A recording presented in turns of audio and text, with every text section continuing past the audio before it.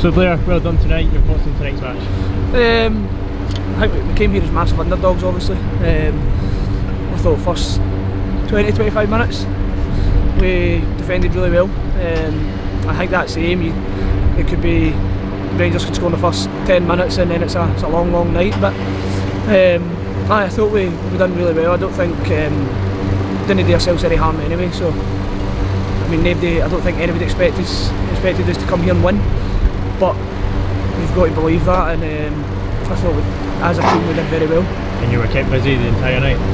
That was always going to happen. I think I was going to be the busiest man in Ibrox tonight, but that's what the goalie's there for, isn't it, to make saves. So thankfully I made a few. The second penalty, you stepped up and you saved it. That'll be a memory you'll keep for the rest of your life. Aye, well, the first one I got a fingertip to it, and it just slipped away. But second penalty, I thought because he went the right and scored the first time, then I thought it was going to go right again. But thankfully he did, and I've just guessed, and proud of that. And some great saves in the second half as well. Aye, I mean, as I said earlier, you're always going to be called into action here. But I mean, plenty of times I think Rangers are through and goal, and Scouse and Big Jojo and Geeks and Mason at left back, great blocks and stuff. So I think as a full team for the front, I think we defended really well.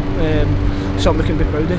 And taking that memory of tonight, the momentum playing in front of this 38,000 crowd, are you hoping you can turn that into some energy to take on to next week against Annan and progress to the end of the season? Of course. I think we had a wee sticky part there, November, December, but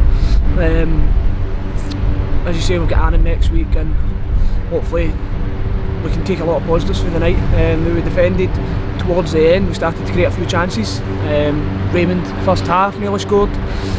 So it's back to league business next week. Down at Annan, it's going to be a bit different to Ibrox, but we go again and we try and get 3 points next week.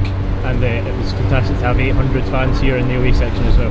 Unbelievable. I mean, I've seen games where when Rangers in the third division and they're playing teams and they maybe get 100 fans or something like that. So to see 800 Stirling fans here tonight really gave the team a right boost. Hear them the full night.